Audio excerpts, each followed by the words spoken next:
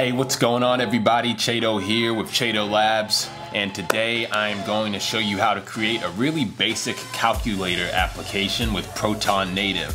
I'll give you some disclaimers. It seems like the library is obviously pretty new. There are a bunch of things I couldn't do the way I wanted to, so this ends up really kind of just being a how to build a calculator with React.js tutorial.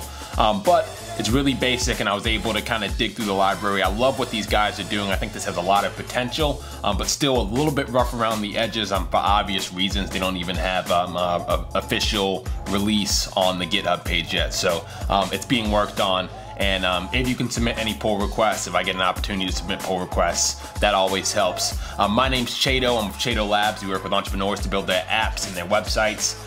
If you need help with a project, get in touch in the description below. And with no further ado, let's go ahead and get this started. So what you'll see is I've already kind of stubbed out a lot of the calculator application. And I've done it all in one file just to keep things really simple. So you'll see a lot of these functions I've already kind of predefined, just haven't filled out yet. Make sure you have a text component imported, button component, box component, and dialog component. It's one of those things where it'll be easy to forget, and if you forget, then you'll spend way too much time debugging, and that sucks for everybody. I've been there. So first thing we want to do is we want to kind of lay out our calculator. I got a little bit frustrated here. Well, not frustrated, but I wasn't able to do what I wanted to do here because the grid component seemed to be broken on Mac OS, and that's what I'm using right now. But with that being said, there's currently, as of the time I'm recording this, there's currently an issue on GitHub. So it's being worked on. I think it's one of those complicated issues to debug just due to the way OS X or Mac OS does something. So I'm sure it'll be fixed in the future. So with that being said, I ended up just stacking the buttons on top of each other. And I'm not a Proton Native expert. I won't claim to be. So maybe there's another way to do this that I just wasn't aware of. Something else I tried was using instead of using buttons, because I couldn't figure out how to resize the buttons, right? Instead of using buttons, I tried using an area rectangle to create like fake buttons, but those didn't have on-click handlers, and I couldn't get the text to overlay on top of those rectangles unless I wanted to get really creative and use like an SVG drawing of each number, which I wasn't going to do. So we've got a pretty lame layout, so let's go ahead and hop into it. So first, we want to start with a text, a little text component here. This is where we're going to display our equation, right? And then obviously we need a bunch of buttons for all the numbers we're going to be using. So you can go ahead and get that punched in.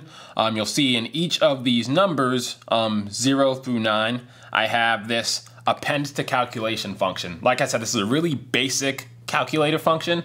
So all I did was I just append whatever is pressed to a string, so I can use that later in one of the an eval function.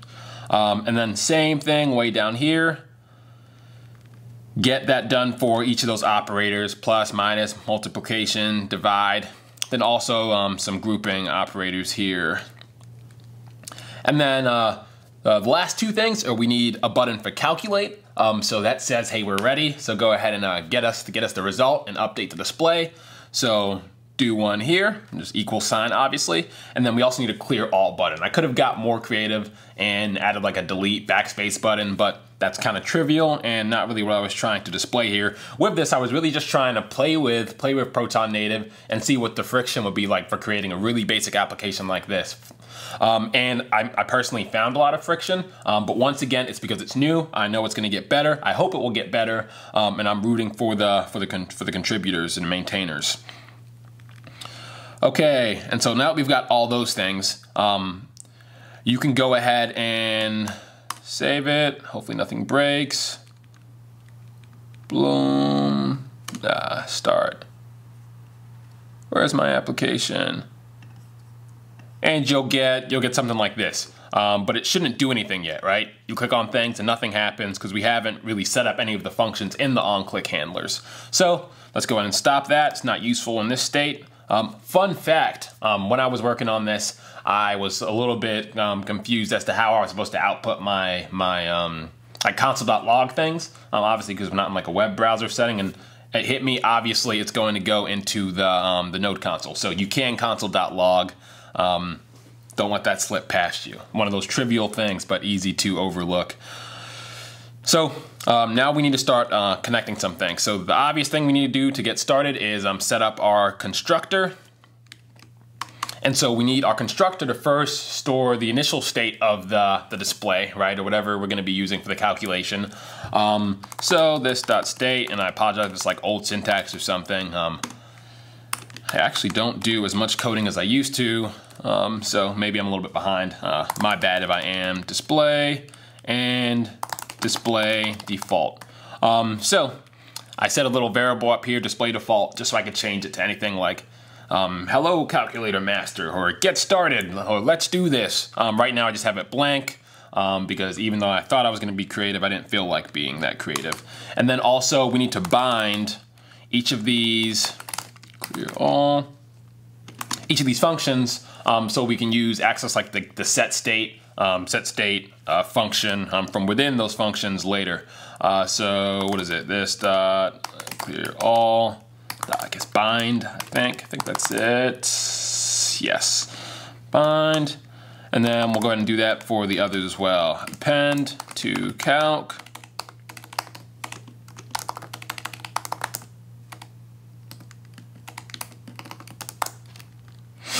Dot bind. This. Man, my spelling is not A student status. It's like F student status. It's terrible. One more, then render. Let's just save some time here this time. Should have done that to begin with. Boom. Oops, not render. Calculate. Okay, that's gold. That looks right. I think I got that correct. So now we have the constructor ready. Display default is set to nothing, but our functions still aren't doing anything. So first, this is the easy one, right? So clear all. All this is going to do is this dot set state back to the default, right? So what are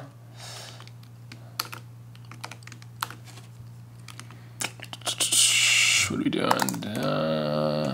Display default. And then append to calculation. This is also going to be kind of trivial. So, and I apologize if these aren't named well. So we'll just call this new calc, right? Yeah, that sounds fine. Then if this dot state dot display equals, just get triple equals in there. Display default.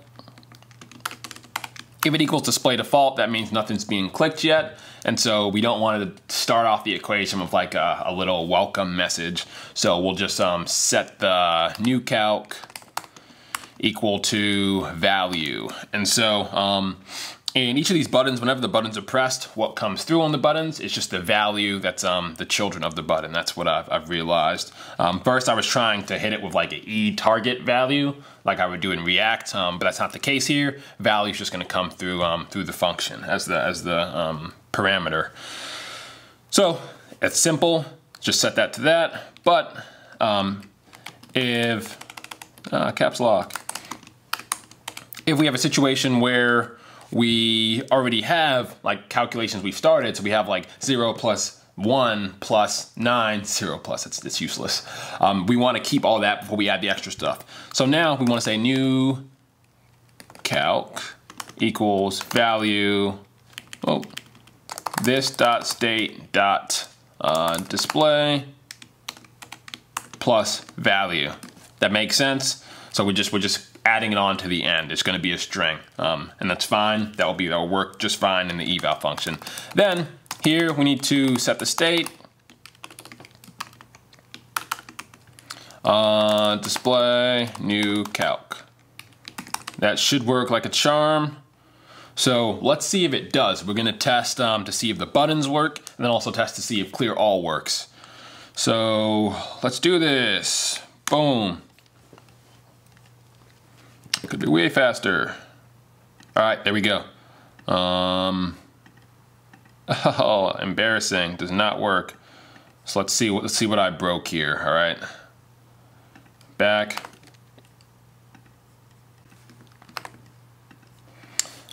There it is, the obvious. In text, we obviously need to set this.state.display, right? So that will make whatever the state is of display show up at the top of our calculator. Let's try that again, right? That should work this time. I'm confident. Boom. Hey, so now we can do whatever we want. Plus, minus 200. So that's cool, but if you press equal, nothing happens. So let's go ahead and just set up hook up our eval function to do the final touches, and then clear all, that works as well. We are doing good. So bang, bang, bang. Clear all is already hooked up. So now what does clear all need to do? Well, two things. One, we need it to, what does clear all, what does calculate need to do? One, we need to actually do the calculation, but then two, if the calculation is misformatted, if the equation is misformatted, we'll need it to just show a dialog saying, hey, you messed up, you can't put open parenthesis before closing parenthesis or whatever. Or closing parenthesis before open parenthesis. So let's just change the orders to make this a little bit less confusing. And like I said, this is not a foolproof calculator. This is a really basic example and just really a way to play with Proton Native and see what kind of basic application we can build. So we'll just wrap it up in a try catch, right? Catch here, bam. And then here, we'll say dialog. You entered an ill-formatted equation. Please start over. A nice and annoying message which removes everything you did. Everybody loves that. And then what do we need to do? What do we need to do? Let calculation.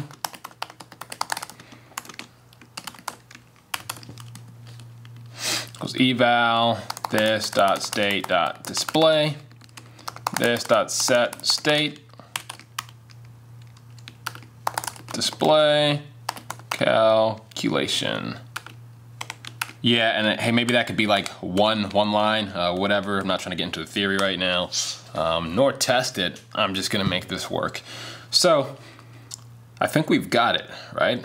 I think we've got it. Let's see. Let's give it a try. Come on, open up. Sweet, so 1 plus 9 equals 10. That's fantastic. Well, it's not that fantastic. Times 74 equals, still good. Let's see what happens if we try and mess it up. Okay, I have no idea why dialog didn't work. Maybe I messed up something in the syntax. Maybe there's another glitch in Proton Native. I'm not sure. If you know what's going on, let me know in the comments. But that's what I've got. That's a basic calculator application in Proton Native that can whip up in like 10, 15 minutes. Really straightforward. Overall, it's still a very premature library. I think it's got a lot going for its future, but there's some bugs and some kinks that will need to be worked out for different operating systems and different functions that need to be clarified. Like one thing I ran into was setting the window size and window height. I don't see why I'm doing that because it seems like it gets ignored every time I add a new component to that application. Or I could lock the screen, right? So like if you have a calculator application, it would be nice to be able to just lock it, especially if you're talking about desktop, so it's not moving all around and messing up the layout. What else? There was like this stretchy prop that's supposed to be a universal prop that I tried to add to buttons to kind of prevent it from stretching and going on infinitely. That didn't seem to work. So ultimately there are a bunch of things that didn't seem to work. It could be me just messing things up. I like to think I'm pretty good at going through documentation. Sometimes I miss things. I think it's a great library with lots of potential, but I wouldn't use it for a huge project just yet. I think you may find yourself a little bit frustrated. That's what I've got. Once again, my name's Chado. I create technology videos and test out whatever's kind of trending on GitHub. Write a getting started guide, create a really basic tutorial, that sort of thing. So if you think you'd enjoy more videos like this, please subscribe right there. And if you need help with the project for an app, web application, whatever, let me know in the description below, and I will catch you later. Thanks, guys.